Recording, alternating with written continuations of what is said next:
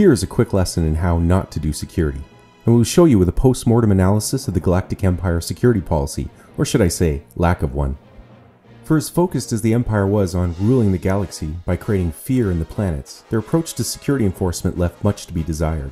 A missing exhaust port cover was the least of the Galactic Empire's problems, as they overlooked even a simple policy that defined access control. By not considering people and devices as part of the security policy, a lack of authentication provided access to the system and ultimately led to the inevitable data loss incident. From not just a mobile device, but a device that is actually mobile on its own. It can take your data anywhere, giving new meaning to the BYOD policy on the Death Star. It's a bring your own droid free-for-all.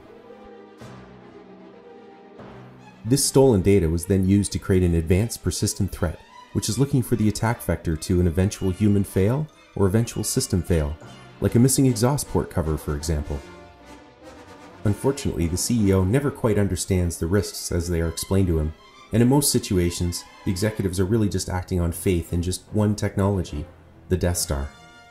When you try to throw every policy requirement at the same technology, you usually end up missing things or creating unintended consequences. By focusing on creating a policy first, you can then apply technology to enforce that policy. Every security device you have deployed should have a policy behind it, and it is that technology's job to ensure it is not just warning you about threats, but actually stopping them. Do or do not. There is no try.